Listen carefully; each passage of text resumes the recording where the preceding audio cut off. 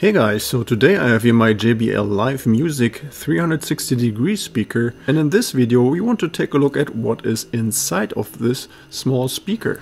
So when we take a look at the outside, then we don't see any visible screws or detachable parts here, other than the rubber pieces here on the bottom and on the top of the speaker. So there is probably a couple of screws underneath here, so the first thing I'm going to do is remove the bottom part here, this rubber piece. And we can really quickly see there is a whole bunch of screws under there. So I'm going to peel off the entire rubber piece here on the bottom. And you can already see those little black holes here and there. So that's where the small Phillips screws are inside. So I'm going to take here my little screwdriver and I'm going to remove all of those. Now once all screws are removed, then we can detach here this bottom plastic plate. So I'm going to use a little prying tool. I'm just using my old pocket knife, and we can pry in relatively easy between the fabric and the plastic, and then we can detach here this big piece of plastic. So underneath here we find a couple of more screws. So there's 4 more Phillips screws which we have to remove. And then also we see this little daughter board which has a micro USB port. So this seems to be a service port, and that is connected here with this little ribbon cable. So you see this little switch that I flipped open, and then we can remove the ribbon cable so that we don't accidentally tear it apart as we continue to disassemble the speaker. Okay, so next we're going to continue on the top end of the speaker, and here we also are going to remove the rubber. And while I'm prying underneath the rubber to detach it, I'm making sure that I'm not prying here by those 2 holes that you see in the corners. So underneath those holes, that's where the microphones are located, and there's of course also a PCB, so we don't want to accidentally damage the PCB. So that's why I'm going to stay away with the prying tool. And then we can also just relatively easily completely remove the rubber from the top end. And here there's a couple more screws, so we find 4 more screws, also Phillips screws that we're going to remove. And now again here with a little prying tool, we can detach relatively easily. Here's this little plastic cup. Just remember when removing this plastic piece that it is actually connected with a little harness. So you see this little plug here on the bottom, and we're going to unplug this here carefully. I'm just going to pull on it. Now we can already have a first look at the inside of the speaker, but we're not quite there yet. So first we have to detach the fabric here from the top end of the speaker. The fabric seems to be glued onto the rest of the housing here, of the plastic housing. So I'm relatively easily peeling this off here. I'm just going to work my way around. And then I'm carefully peeling the fabric here down to the halfway point of the speaker.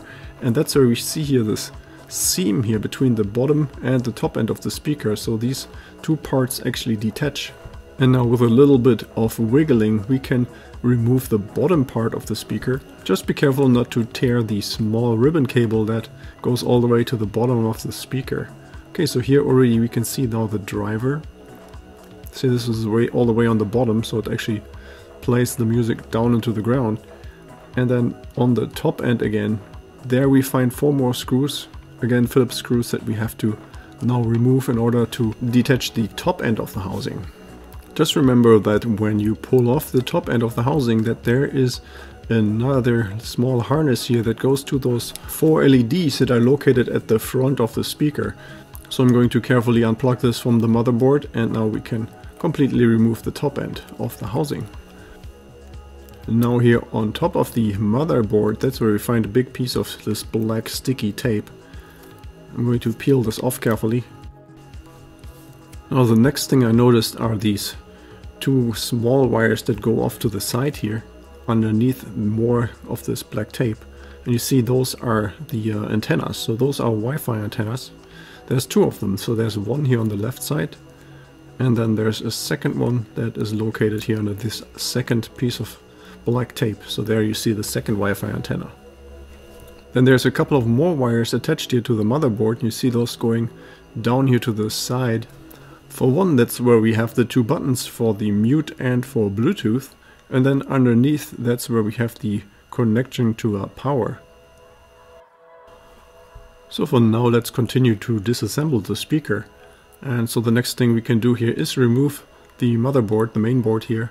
There's 4 more screws here that hold this in place, and then underneath we have here a small connector, so we have to be careful when removing the motherboard.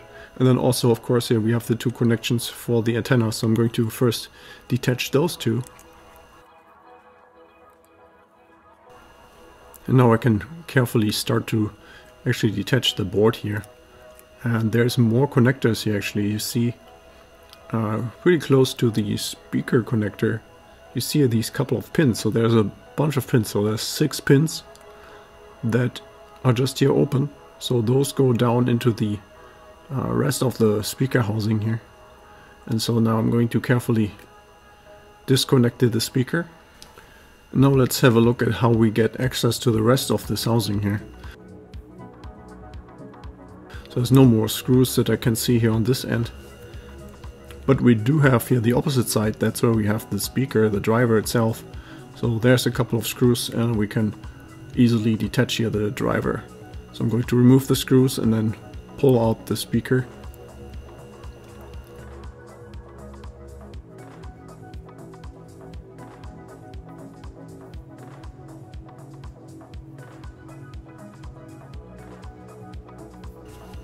And now when we take a look at the inside of the housing here, that's where we find another PCB here, so that's where the power supply is.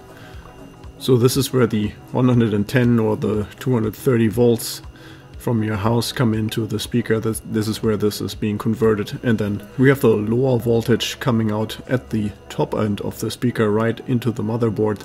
That's probably where we saw those 6 pins on the motherboard, so that's where the motherboard gets its power from.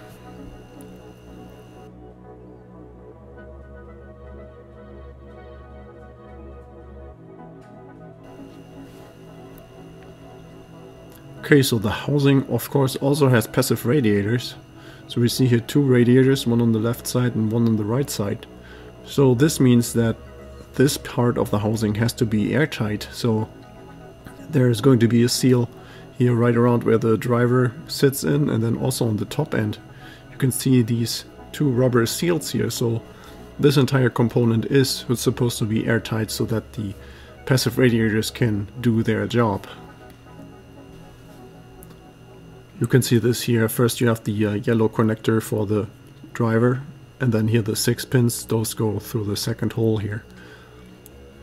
So as soon as you mount the motherboard on the housing, then it will be airtight. Now let us have a closer look at the motherboard itself.